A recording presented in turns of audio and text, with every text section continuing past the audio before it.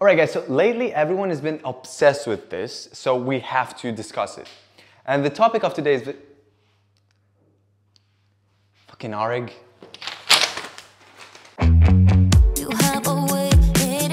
What's up guys, welcome back to Gladiatorstennis, and today we're reviewing a racket that's not the most common one. We're not gonna get any views on this video for sure. Tecnifibre Rebound 298, a racket endorsed by Iga Swiatek. Check out the specs.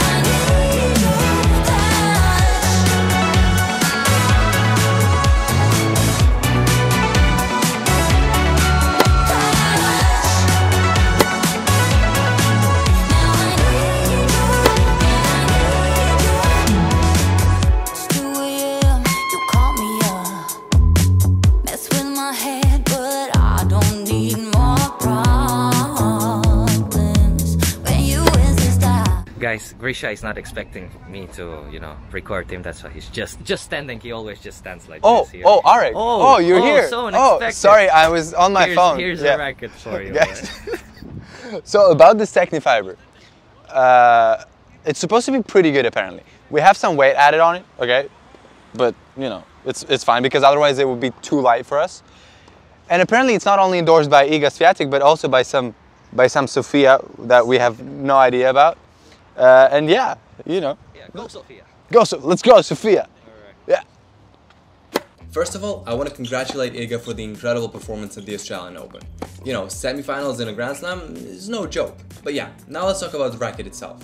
I liked it. It is a rather light frame, and in stock form it's absolutely not a weapon for me. However, I could totally see myself customizing this thing to about 330 grams on strong and ripping every single ball on the court. Losing a little bit on the maneuverability, but who cares about the maneuverability, right? So yeah, even with the current spec weighing at about 306 grams, I really enjoyed playing with the rebound. Though, I gotta say that Areg enjoyed it even more. I haven't seen him play so aggressively since, never. But yeah, he'll tell you about this in his own voiceover. Backhands. That's what stood out the most to me. I mean, the direction that I was managing to give the ball was just ridiculous. My backhand isn't the worst out there, but some of the winners that I was hitting Areg with were surprising even for me. My tactic was very simple. A deep, slow ball to Areg's forehand, and then an absolutely unbelievable short angle with my backhand that even Areg couldn't reach. Forehands, first of all, I gotta say sorry, because lately my forehand isn't my strongest point. Still though, with the rebound, I totally saw the potential for an incredible forehand. It spins the ball effortlessly, and at the same time it is quite stable on impact for its weight. For its weight, okay? Comparing it to heavier rackets, no, it's less stable. And yeah, that was kind of the main problem for me with this one. Lack of confidence on the more offensive shots. It's just too light. Though, the platform for customizing is great in my opinion. In the end of the day, adding weight is easier than getting rid of it, right? So yeah, the stability issue can be easily fixed, and in every other aspect, the racket is amazing. Seems like a candidate for a pretty high score in the end. Alright, let's approach the net, where the racket once again performed very well. The lightweight helped with preparing the volley quickly, but ruined the impact with the ball, but once again, everything else was really good. The returns felt very solid. I was managing to take risks with great success quite often and gained a huge confidence on the returns, with both forehands and backhands. Even the lack of weight wasn't that noticeable, which is kind of weird because the returns usually get damaged the most with lighter frames. Serves, also once again, great feel and great direction. There was no serve that stood out particularly, but that's not something bad. My first serves weren't achieving any great speeds, but the percentage was really high, and my kicks felt very secure too, so I can't really complain.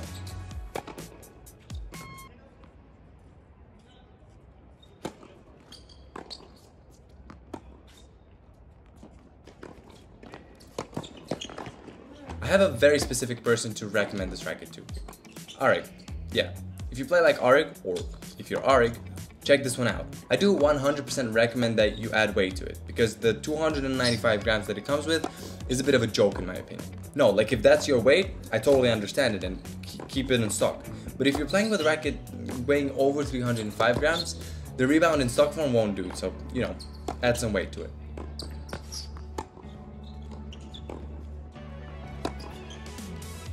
Guys, so I'm about to do a saber. Check it out.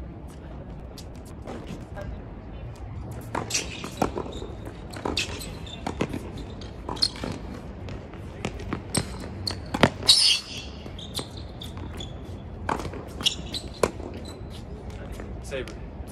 Another one. Good one this time.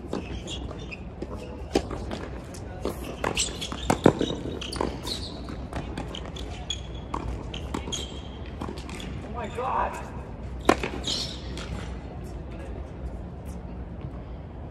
He just doesn't want to let you win the point. Just let it go. You know, like stop. All right, guys. Everybody here, including, well, us, are huge fans of Iga Swiatek, alright? So, well, actually she did very well in Australian Open. She did, what round did she do? Semi-finals, man, please. Okay, nice. Come on, I know everything, especially her name. Iga Swiatek, alright? So guys, if you like the content, or Iga, subscribe. yeah. Like and follow, please, man. Oh, follow us on Instagram, guys. We got a really cool Instagram page. Yeah. At least in our opinion. Ale. Ciao, ciao. Ciao, ciao. Yo, Areg, nice tennis clothes. Nice, You know. nice. Here's the rackets.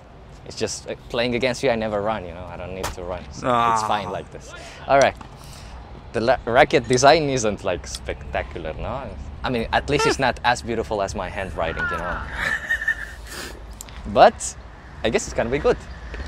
You Looks, I guess. I Okay. guess. Alright. That's always important. Let's see if that's the truth. Truth. Truth. Let's go. Well, this was an unusual experience, but I'm happy that we're having this privilege of trying out some original rackets. Hopefully this racket will show us that there are many hidden gems in the racket industry. And of course, let me congratulate Swiatek, because normally the people that have rackets with their names on it are the most legendary legends, like Roger or Rafa, but then there's Iga. She's only 20 and already has a racket with her name. That makes me feel very good about my achievements in life. Moving on, the most memorable thing from the playtest for me was the feel. Generally, in every shot, the impact was very pleasing. It felt like I had a vibration dampener in every string. And thanks to that, I had the sensation of holding a ball in my hand, allowing me to direct it to wherever I wanted with a small wrist movement. For example, on the forehand, I could do with a bit more of power. But overall, it gave me the confidence to go for every shot and not hesitate when risking with down-the-line shots and with approaches where I would hit the ball on the rise to give my opponent less time to react. The backhands were decent as well. Maybe, again, I was missing a bit the power that I get from my Speed MP, but other than that, there's not much to complain about. And complaining is my profession, so that's a lot coming from me. Well, I have to say that from the different backhands, the slice wasn't the highlight of the day. I noticed that when I was hitting a bit out of the sweet spot, the racket wasn't giving me the opportunity to correct myself and try to give it a good direction. The perfect word to describe the serve is effortless. You know when you see a tasty chocolate tablet on the table and suddenly, without noticing, it's already in your stomach. That's the feeling I got when I was doing the first serves. Without noticing or stressing my arm, I was hitting some big serves in every direction. I have to say that my second serves were stable and I had good punch after the ball bounce. And this was thanks to that big amount of contact that I had with the balls during the impact, because that helps you to have more contact time to produce a nice kick serve spin. The volleys reminded me about the good feel that I was talking about earlier. That day I tried to play both deep blocking volleys as well as short drop shot volleys, and in both cases I was able to finish the points confidently. Well, I guess that the added weight gives more stability to this frame, which helps you to be more consistent on the net. So, if you ever buy this model, I would very much recommend you to add some grams as well. Well, finally, the design. Well, it's fine. It's like some modern arts, you know, sometimes where the artist doesn't do shit apart from putting a bit of color on one corner and calls it a masterpiece. So, what do I know? Maybe it's genius. Let's see the grades.